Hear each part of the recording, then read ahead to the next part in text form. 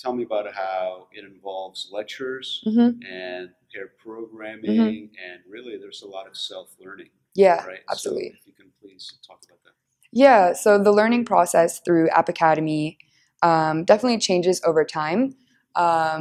A lot of the beginning and meat of the program has a similar structure where the students have nightly homework that they have to do in order to prepare them for the new material in lecture the following day.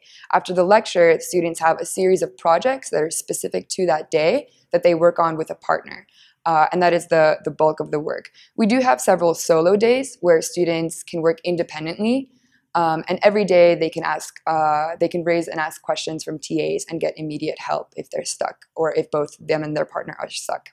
The learning process becomes a little bit different after we teach the core parts of the curriculum. It transitions to more independent learning of the direction the student wants to take. So we have several projects towards the end that the student has a lot of freedom in choosing their technologies or the design of their project or the content of it. So there's a lot of self-learning involved in that.